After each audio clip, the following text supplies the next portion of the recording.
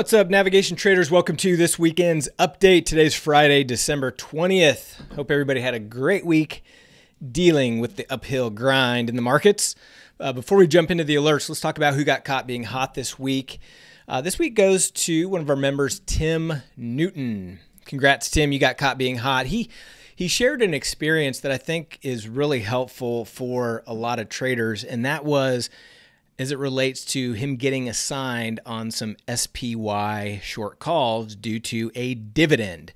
And I think this is just a great lesson, because what Tim did was, as he self-admittedly said, he kind of freaked out a little bit, got a little bit nervous, had a little bit of confusion about what happens when you get assigned, because as you can imagine, if you've ever been assigned and all of a sudden you get assigned and your buying power reduction expands, your margin requirement expands, because now you own that short stock. And the reality is all you have to do is close the position, and it's not that big of a deal. But when you open your brokerage account and you see this issue, I know it can, when you're a newer trader and you're trying to figure everything out, it can be very, very scary, right? So, but what Tim did is he reviewed the option assignment mini course that we have. He called his broker, just mechanically closed the trade, walked through the process of taking care of the situation. And he's learned a lot from this situation, and he's going to be a much better trader because of it, because he now knows and understands what that's all about. And the reason I want to make such a big deal about this is because I had a situation today with a member on the exact opposite. They emailed me and they had the same situation happen. They got assigned SPY. They had a short call that got assigned in SPY, and they were freaking out. They canceled their membership. They, they said, this is just, they kind of wanted to blame us, because I said, yeah, you can trade SPY instead of SPX. Of course, you can't get assigned shares in SPX. But this person took the attitude of, oh my gosh, it's the end of the world. I got assigned stock. This just isn't for me.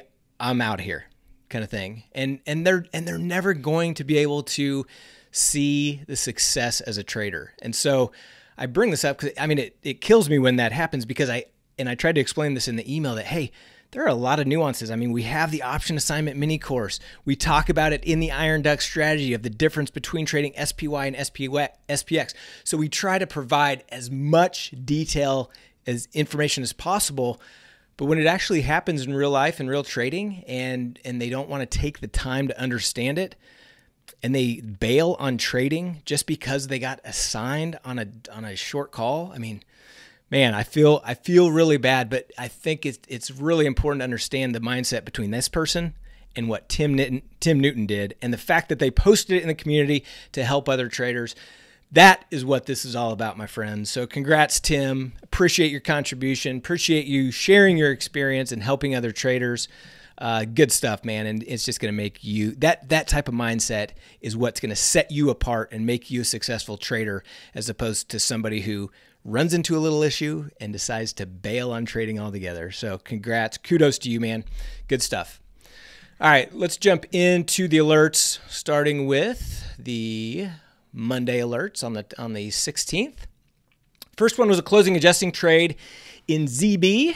So we closed out one set of our short strangles in ZB, booked over 30% of max profit, only had the trade on for 4 days. So got a quick contraction in implied volatility, gave us a chance to book that.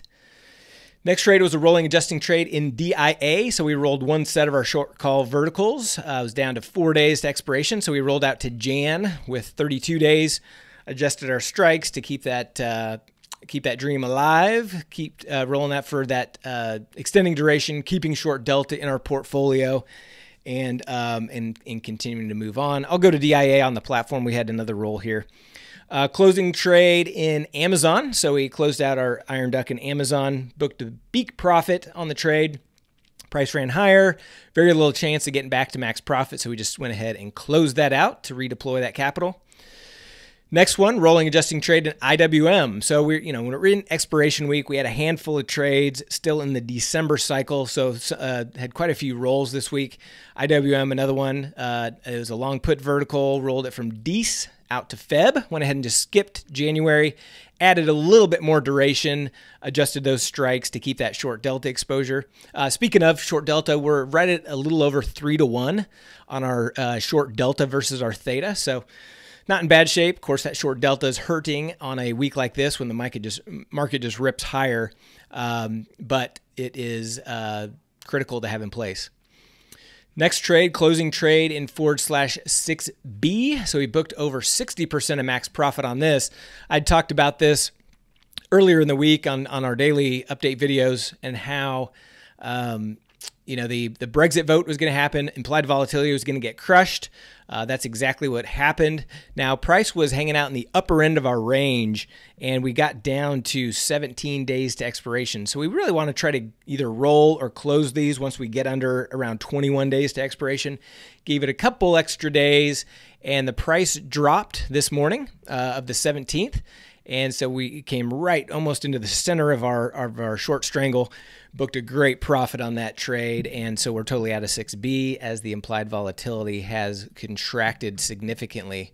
In fact, let's go to FXB, which is the corresponding ETF, to give you an idea. So yeah, I mean, here's the crush that happened right after that vote was over. It did pop up a little bit. I was hoping it was going to keep climbing and we were going to be able to kind of re-enter, but it turned around with the rest of everything and implied volatility just started contracting again. So we're out of the British pound at this point until implied volatility gets a little bit more attractive.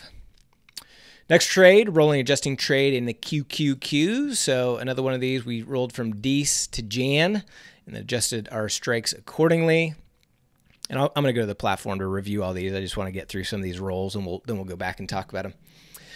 Next one, rolling adjusting trade in SPY, rolled from Dec out to Feb. Again, some of these we rolled to Jan, some we rolled to Feb. All we're doing is we're spreading out, we're kind of diversifying our days to expiration. And so if you're wondering, why did you do some to Feb? Why did you do some to Jan? It's really just a matter of kind of diversifying those, spreading those out between different expiration cycles. Next one here on the 17th, opened a new iron duck in Google. And I did get a question in the community, like, what's the difference between Goog-L and Goog? And really, it's just two different share classes of stock. The owners of Google, Larry and whatever the other guy's name is, I can't remember off the top of my head. Which, by the way, they actually exited as the CEO, so they're on the board now, but they're not even the CEO. But regardless, back to the difference, they just created two different share classes of the stock, and so both of them are almost identical. The liquidity we typically find is slightly better in Google, so we usually try to trade that. But like in my personal account, for example, I've got an iron duck in Google, and I've got some directional verticals in Goog. So I use both of them, and the liquidity is not going to be an issue in either one, but I just tend to gravitate to Google first. And then if I want additional trades, just kind of keep the tracking separate. Sometimes I'll do that in the other one. So either one is completely fine to trade, but that's kind of the story there. Let's take a look at Google. So if we go to the Analyze tab, so here's what that looks like. Not much movement since we put that on. You can see it's run up in the beak a little bit. So just holding on to that into the expiration, which in this case is the January 3rd expiration cycle. 17 days to expiration from the time that we put it on. Next, rolling adjusting trade in DIA. So we rolled our remaining short call vertical, and we did this one to Feb. So we did one to Jan, one to Feb, and just keeping that short delta exposure. And then here's one in QQQ that we did from Dec to Feb as well. And then did an opening trade in FDX. So we had on, FedEx announced earnings. After they announced, the stock dropped significantly, about 10%. And so implied volatility stayed elevated. And so we went ahead and added a 9-day duck after the earnings announcement. And so let's take a look at where we're at on that one.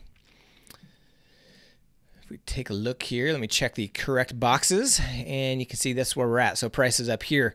One question that has come up a couple times is, I mean, look at the P&L line. It's above the expiration line. So should we take this off and book that money? For us, the answer is no. I mean, you can do what you want, but for us, we're really in this game to, you know, potentially get a max profit.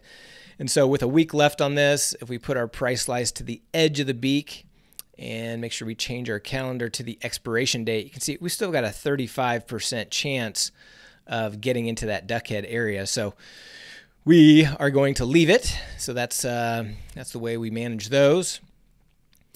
Opening adjusting trade in ZB. So we closed one out earlier this week, and implied volatility was still decent. IV percentile just over that 50 mark at 52. And so we went ahead and sold another strangle. Did this out in the March cycle with 65 days to expiration. Again, just kind of spreading that out. We typically don't sell premium over 60 days because the theta decay is slower that far out. But our other piece is in the Feb cycle. And so we went ahead and just diversified that by adding this one in March. So if we take a look at ZB, here's the two pieces. Here's the 161 straddle that we've got on. Let me widen this out so you can see it a little bit better. Price is hanging out right here at the lower end of this range. So if we look at just the untested side, just the call side, you can see we've got a little bit of premium left in there, so we haven't made another adjustment yet. But if price continues lower next week, we will roll down these calls to about the 30 delta and continue to manage that. And that cycle has, what's it got, 35 days to expiration still.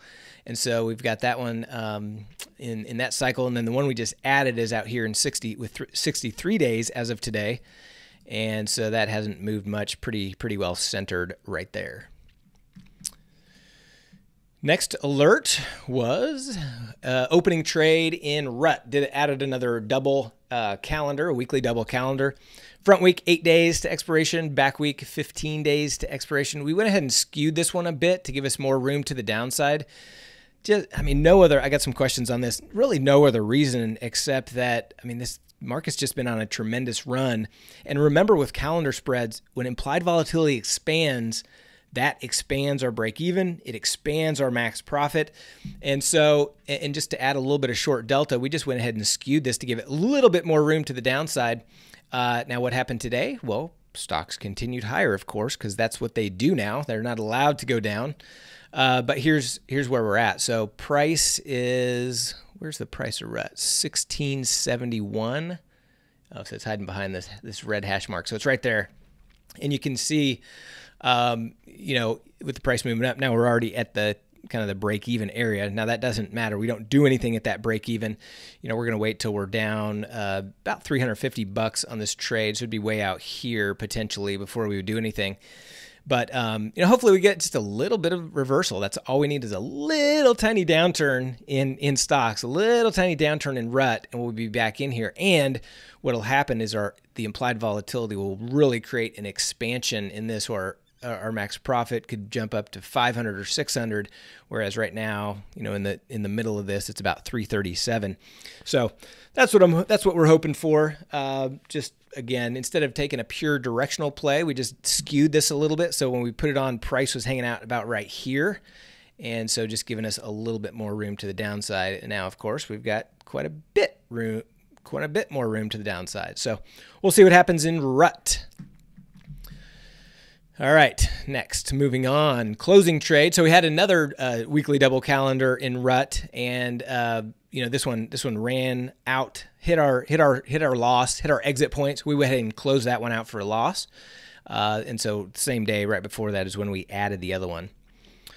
Next trade, closing trade in SPX. So we closed out one of our iron ducks in SPX. Now this one had the expiration of December 30th, so we were going to be in this for another, you know, 10 days or so, but price ran up, just went ahead and booked that beak profit. There's very little chance of getting back to the max profit area, so we just went ahead and booked that to redeploy, free up our capital, and get out of that one. Next trade, and this is today, in Tesla, we added a new iron duck in Tesla. I've been watching this. I mean, Tesla's been on fire. We talked about that in a video update earlier this week. And I was really looking for a little bit of a pullback, but we've got so much cash in our account right now, just looking to add some trades. So we did went ahead and even with the price going up, look at the implied volatility continues to expand. So we went ahead and put on an iron duck in Tesla.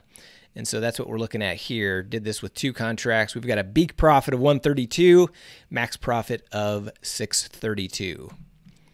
And that one expires on the Jan 3 cycle. So as of today, we've got 14 days until expiration. Next trade, opening trade in SPX. So again, just trying to add some positions. So we added an iron duck in SPX, went out to 21 days to expiration on this one. And so if we take a look at SPX here, there we go, catch up. That is this one here. So we just put that on. So not much movement since we put it on. So we've got a beak profit of 115, max profit of 615 on that one.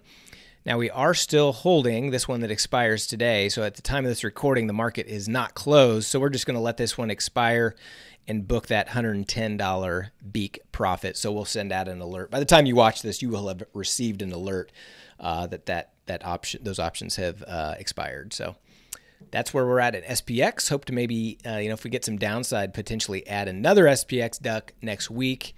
So that's the plan there. Rolling adjusting trade. So this is one that a little interesting. So if you had this position on, what we did here is our long put vertical. With stocks moving higher, it was at a kind of a loss max point, and so instead of even technically rolling it, we just let that one expire, and then we added this one. So it's the same thing. This one closed. We added this one. Same as rolling, and this just extends duration, keeps that short delta in our portfolio. We've been using this ES long put vertical for quite a while. It's kind of that downside hedge piece. And then lastly, closing trade in Shopify. So hit a nice reverse iron duck right in the duck head for near max profit. Closed it out for 15 cents. So pretty much expired worthless, giving us a profit of over $1,000 on that trade. So great reverse duck in Shopify. And we'll probably look to add another one of those early next week. Some of the other positions here, I mentioned ES. Well, I didn't show it on the platform though. So this is our long put vertical here in ES. Just put this on to keep some of that short delta exposure. GC, I want to talk about this one because we're at a point where we could, we're over 40% of max profit on this GC. What I'm looking to do, and I talked about this, I think it was in yesterday's video, is I'm just going to give it over the weekend, try to squeeze out a little bit more juice on this. But then the other thing is, if we look at GLD, which is the gold ETF, well, implied volatility is really contracted today. So if we get a little bit of a pop higher, what I was saying in yesterday's videos, IV percentile is over 30, which is not great. We typically don't look to sell a lot of premium at that point, but it's kind of one of the highest on the board, right? You've got bonds, you've got nat gas, and then there's not much else besides earnings plays. And so GLD, so we were looking at potentially adding another iron condor in gold out in the next cycle. And then we'll also close this one. So look for that early next week.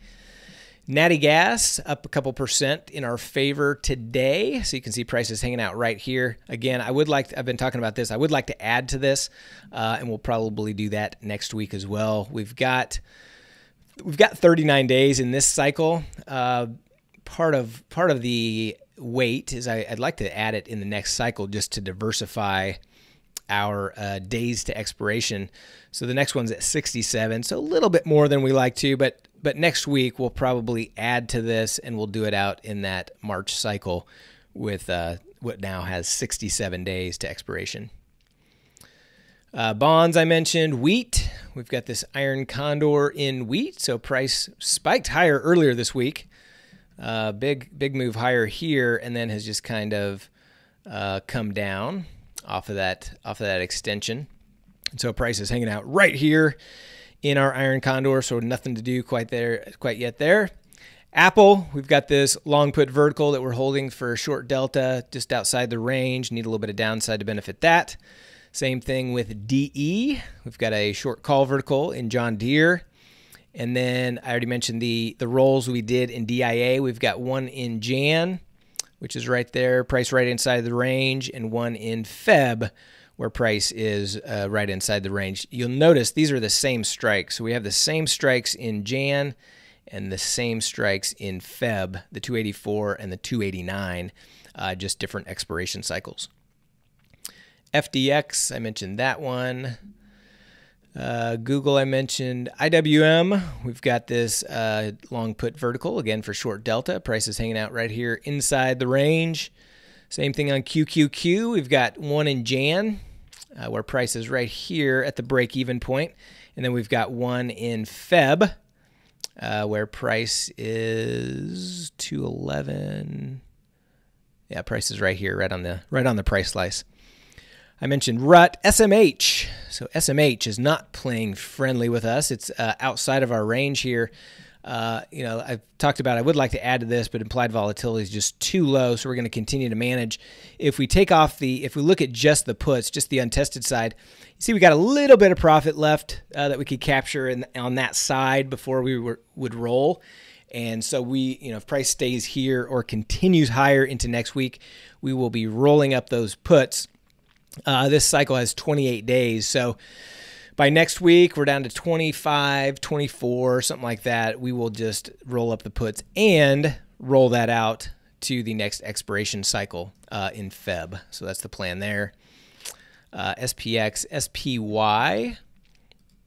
So we've got this short call vertical in SPY. Now, you might be wondering, well, how come you didn't get assigned? Well, the reason is because the folks who got assigned had iron ducks in SPY, so they had in the money calls. These calls are out of the money, so there's no dividend risk on that situation. So you just got to understand the positioning of those and just make sure you review the options mini course, option assignment mini course. There's a whole section on dividend risk and how to figure that out. You're basically just looking at the corresponding puts to where your calls are, depending on the value of the dividend and the corresponding put value. That's what's going to determine if you are at dividend risk. It's very simple. It's kind of confusing at first, but I promise you, if you just look at it, write it down, watch the video a few times, it will become not a big deal. I mentioned Tesla, XLK. Again, we've got a long put vertical here. Price has moved out of range, so we will be just holding this for now. So those are all the positions. Those are all the alerts. Let's see. Is there anything else I wanted to mention? I mentioned assignment risk. Keep in mind too, the other thing I wanted to mention on assignment risk, if you get assigned, your risk does not change. Okay, so if you have an iron duck on, and one of the short call gets assigned, for example, your overall risk doesn't change. It doesn't look the same on your risk profile graph, so you can't look at it that way. But your overall risk does not change, and so that's the other piece that I think Tim expressed and understands now, and I want to make sure everybody understands that your risk doesn't change. Your buying power changes, which is kind of what freaks people out when they first get assigned, but your overall risk doesn't change. Now, another good point that was made in the community that I also want to reiterate, we've talked about before, but that is if you're in an iron duck that expires and you get assigned, well, if the trade is expiring and you get assigned, you no longer have those other legs, so your risk does change. So what you don't want to do is you don't want to get assigned and the rest of the legs expire, because then you're just holding that naked short stock. And if it makes a move against you over the weekend, then you do have that additional risk.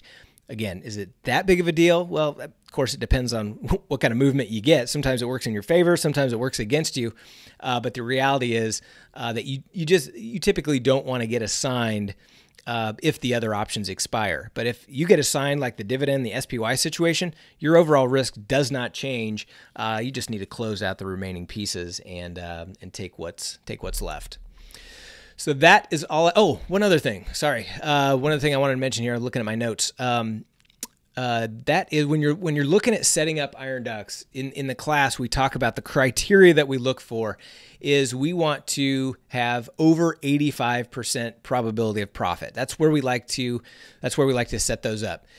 You may have noticed, for example, let me go to Amazon. I think that's the one I was looking at today. But there's a variety of them that are kind of in the same situation. So if we look at Amazon, this was one I was looking at on the Jan 4 cycle. Look at the situation here. So the iron duck sets up decent, right? We've got a max profit on this of 539. That's pretty close to the break even. Break even is a little higher. Actually, let me just start this over because I think this is important to understand. So let's just try to set up an iron duck on Amazon. Let's say 14 days to expiration. Let's go through and look at about the 65, 66 delta call. So we're going to sell iron condor. Go to the, let's call it the 1750 on the put side. And the 10 delta, which is the 1735. Okay. So what I want to show you, if we take it over to the Analyze tab, is a lot of the criteria checks out, right? We've got a duck beak, no risk to the upside, max profit 337. In this case, let's move our puts up one to see if we can make that criteria. So yeah, now max profit 316, and we've got our break even is less than 300, so that's less than the max profit. Nice beak profit. Okay, so everything looks good except look at the probability of profit. It's only 76%, right? We like to be over 85. Typically, the edge of the duck head or the break even is closer to this area, outside this gray shaded area. So a much better high probability trade. With implied volatility being as low as it is, with the options pricing contracting to where it's at, it's difficult to find probability of profits over 85%. Okay, so a couple things. What can you do about that? Well, you could set them up with a probability of profit under 85, right? And that's what we're going to have to start looking to do. I mean, even the SPX one that I put on today, I think it had like 84%. The Tesla one, I think may have had under 85. Let me just make sure here. Tesla, mark our deal there. Yeah, 81. So 81%. So that's still a high probability of success. But it's not, so it's breaking our rule a little bit of that 85%, but we want to stay active. We want to stay in the game. We want to continue to put these on because they're still high probability plays. But I wanted to point that out, that when implied volatility has contracted as much as it has across the board, that's kind of the situation that you're going to find yourself in. Now, as earnings start to come closer again, implied volatility is going to start expanding in these stocks, and then we'll start getting these pops above 85%. But I just wanted to point that out, that sometimes you got to give up a little bit of that probability when implied volatility is as low as it is. So hopefully that's helpful. Just wanted to make sure you're aware of that. If you guys have any questions, let us know. Have a great weekend. We'll talk to you next week.